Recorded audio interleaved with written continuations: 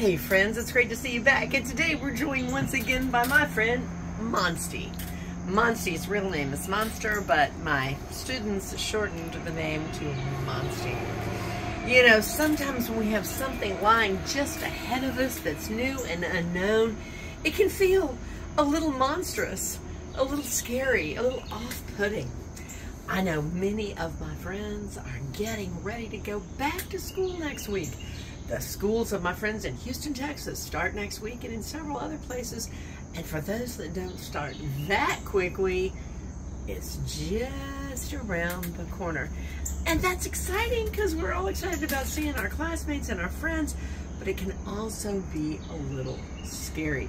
Maybe you have something, maybe it's not the opening of school, maybe it's something else that's just ahead of you that maybe you're feeling anxious about. Well, did you know there's some mudra and some breathing that can help with that situation? Hey, Monsty, would you hang out here on my left hand while I demonstrate this mudra with my right hand? Is that okay? Yeah?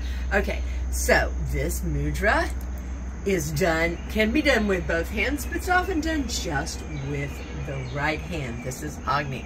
You take your right hand in front of you, you place your palm up facing the ceiling or the sky, and then you curl down your ring finger and press it down toward the palm with the thumb. To this mudra, I like to add 8-8-8 breathing. That's inhaling through the nose to a count of 8, holding it for a count of 8, and exhaling through the lips to a count of 8. Let's try it, shall we? And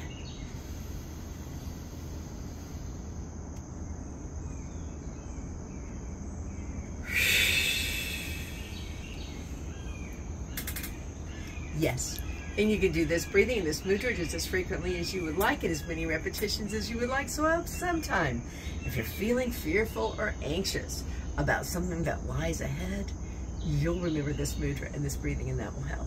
Well, Monsty, thanks for joining us today. You know what, it's time to wave goodbye to our friends at home. You want to wave? Yeah?